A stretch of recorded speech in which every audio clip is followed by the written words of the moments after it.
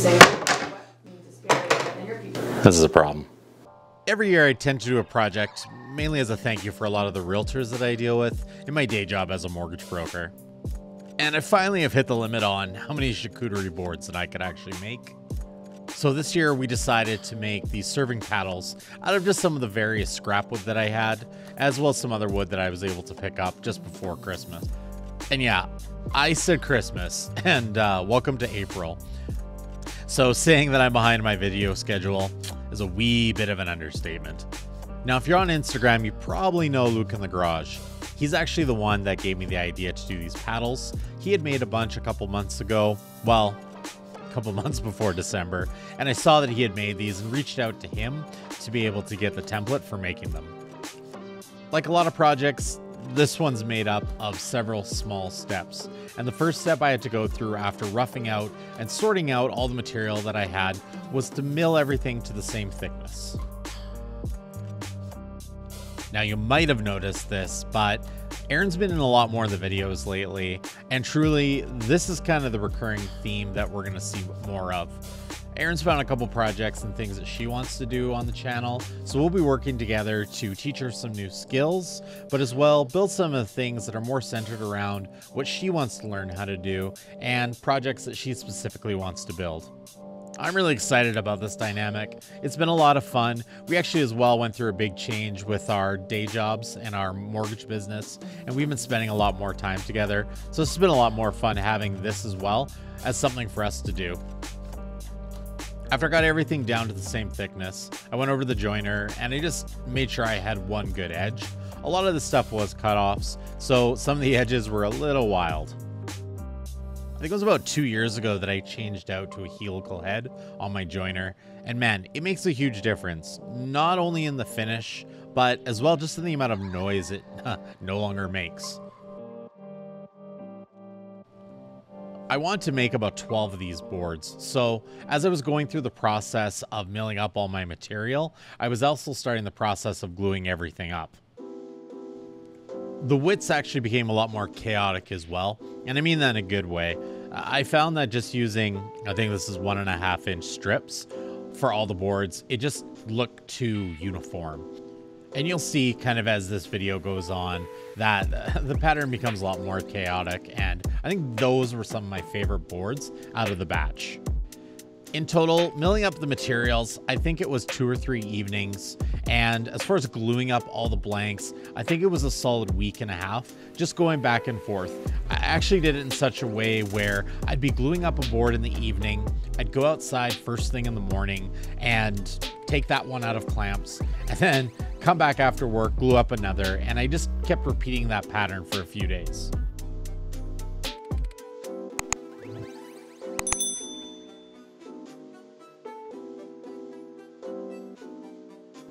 And at first I was only gluing up 2 sides because I thought it'd be a lot straighter and a lot easier to glue up the 2 sides kind of in one glue up and then attach 2 sides together to make up the final board.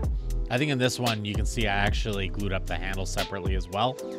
That was an absolute waste of time. Eventually I just went and I started gluing up everything in one section. It was just taking way too long doing it this way. And also, because I spent the extra time joining all my pieces and making sure it was all the same thickness, I really didn't even need to do that.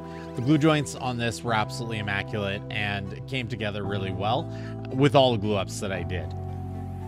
I think this was the first Saturday that I was working on these, and I had a couple of my boards and clamps, so I decided it was time to cut out the template. So like I said, I got this template from Luke in the Garage, and I just cut it out on my 6-carve CNC. I did chat a little bit with Luke about this actual template, and if this is something you would like to build yourself, just make sure you comment below, and Luke will most likely have this template available on his Etsy store, so you could go there and download that. I did use the CA glue and blue tape trick, well, green tape trick in this instance to tape this down, and it held it really well. I did hold it at the end only because it was popping up a little bit. And here's a good example of one of the more chaotic boards that I did. Oh, yeah, there's another example of one. Like I said, there was a lot of back and forth. And as I was doing one operation to, you know, glue up a board, or actually at one point mill up more material because I ran out of material, you know, I was just flipping back and forth, just making sure I was as efficient with my time as I could be. You know, and I find that in a lot of the woodworking process that I go through, I do tend to break things down into smaller processes. And for me, I find that it's just a way more efficient way to, number one, just digest the work that needs to happen, but number two, just to be as efficient with my time as I can be.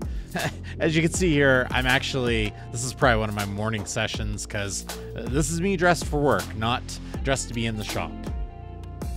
I think this was now the second Saturday, and it was getting close to Christmas, so I was getting into a bit of a time crunch on what I had to do. So any delays at this point would have just thrown the whole process right off.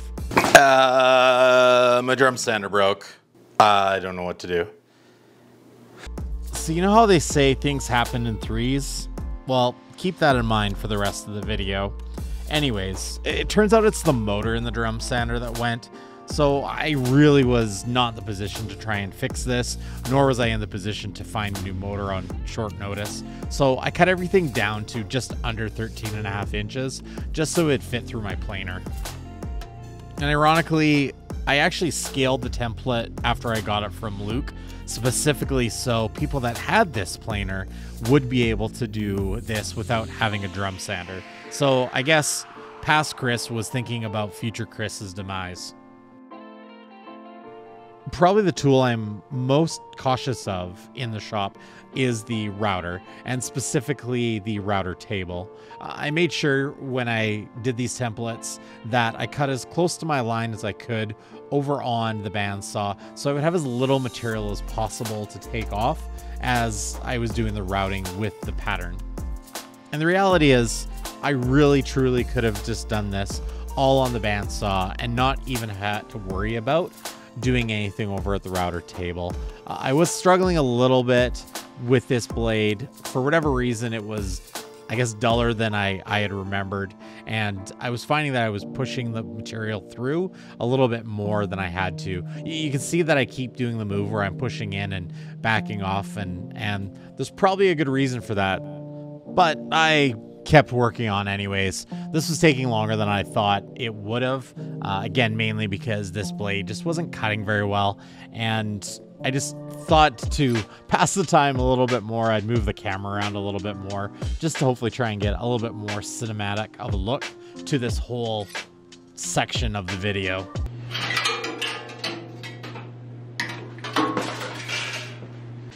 Well, if you're counting, that was the second thing that went wrong. Anyways, after a quick trip to the store to grab a blade and some McDonald's to ease my pain, I was back at it, getting the last of the templates cut out. Amazingly, this new blade cut way better than the first. Weird. Anyways, I'm just using this top bearing bit from Bits and Bits just to get the rough shape. I'll put a link to this bit below. Also, if you are looking to get anything from Bits to Bits, I do have a discount coupon that you can use. Like I said, I'm not a huge fan of using a router like this. I did have a couple that actually kicked back on me. And I mean, as you can see, I'm keeping my hands really far away from the router, and there are a couple of jigs that you can get that do help with this, a lot of the small piece jigs, and I do recommend that you use those if you are doing this project, or really any project where you're using a pattern routing bit. I really can't emphasize enough just to get as close to your line as possible before going over to the router. You really are just cleaning up your line on this and trying not to break the template. Okay, that's 3 things. I guess I got a little bit carried away with the 2-sided tape, so I thought because of just the thin material I was using, I actually reinforced the template on the second go around. And this one made it through the whole process, if you can believe it.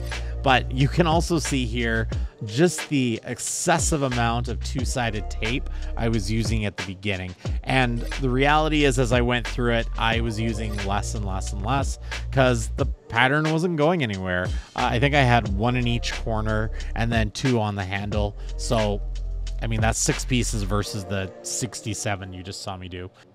The back of the handle here was probably the scariest part of this process. This is where I did actually have some, some catching of the bit, and for two big reasons. Number one, it's a really tight radius. You can see here that it's really hard to support that whole back end, and the biggest part is end grain. So please be careful when you're doing that. If you don't feel comfortable doing operations like this, I strongly suggest figuring a workaround. Hey, if you have suggestions for workarounds for stuff like that, definitely make sure you comment those below, because people that are watching this video will definitely find that valuable.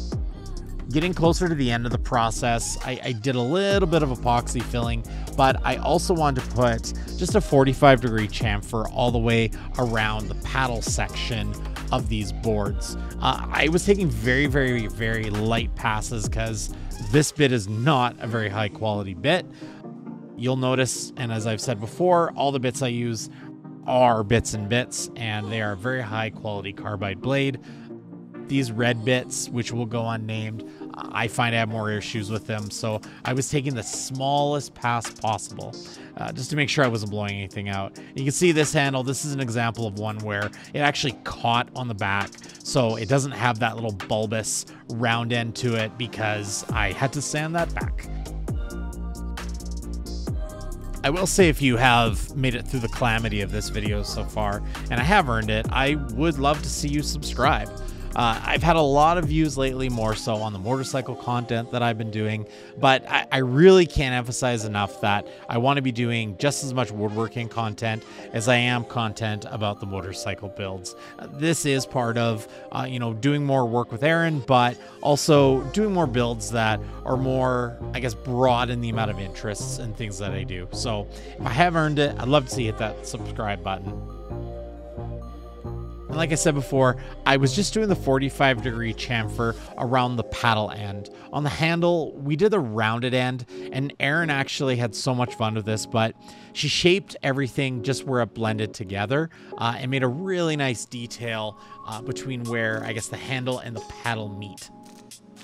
And we all dislike sanding, but I think there's the part of us that when we first start sanding, we're having fun with it because you're starting to see things start to take shape. And fortunately, this is kind of the stage in Erin's woodworking learning where she's at. She loves sanding. She loves the transformation, and she's an absolute perfectionist. So it's really cool to see just the work that she does. And you can see here that we're grain popping these as well. This just lifts it up because, of course, these are going to be used and washed. So the first time someone that receives one of these puts it in the sink, all that grain is going to stand up on end. So we just take care of that beforehand. And now I'm just coming back and I'm just hand sanding with 400. And I'll tell you, these boards were so incredibly smooth. We sand them higher than we have on a lot of projects, and they just turned out so beautiful. Now, everyone's favorite part, obviously, the finishing. Can you name all the woods on here, though? We're just dipping all of these into the mineral oil. They soak in there for a little bit, and Aaron puts them on the drying rack just so we can drip off as much as possible. And then after that's done, we apply a coat of the wood honey from Total Boat. The mineral oil just helps penetrate and seal the boards, and of course the wood honey helps for conditioning and just helps give it that long life. We use wood honey on all of our cutting boards now. We used to make our own oil, but we just find that the wood honey is just a lot better consistency. It just spreads better, and it is in a way cooler bottle than the stuff that we were making. If you haven't tried it out yet, again, like, I've got a discount code below for anything from Total Boat as well, so you can check that out. And of course, that's an affiliate link, so that does help this channel grow. That is if you, I guess, do want to see this channel grow. Anyways, I felt it very appropriate that the B-roll for this video, I would make a pizza with the pizza paddle.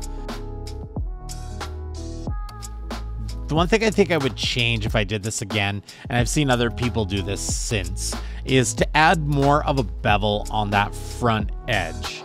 The front edge, when you're sliding the pizza off the front, is a little steep, but I mean, I honestly believe that a lot of people that have received these and will receive these as gifts are going to use them more as serving boards for, you know, like a charcuterie board or something more on display, as opposed to using them as a pizza paddle, and I'm okay with that. It's one of those things when you give someone a gift like this, at that point it's out of your hands if they use it the way you would intend it to, but it just feels good to be able to give someone something that, you know, you invested your time and obviously your effort into and your skill into. Again, if you did want to build one of these boards, definitely make a comment below, and as soon as it's ready, I'll make sure to add the link for Luke's Etsy page so you can go download the template and make these for yourself. As always, I really do appreciate you checking out the video and following along on this journey. We've got lots more coming down the pipe. We have another 5 videos that are half edited and ready to go, so expect those in the next little while. And if you need something to tie you over, I've queued up a couple here that you can check out in the meantime. Anyways, thanks for watching this video, and we'll see you on the next build.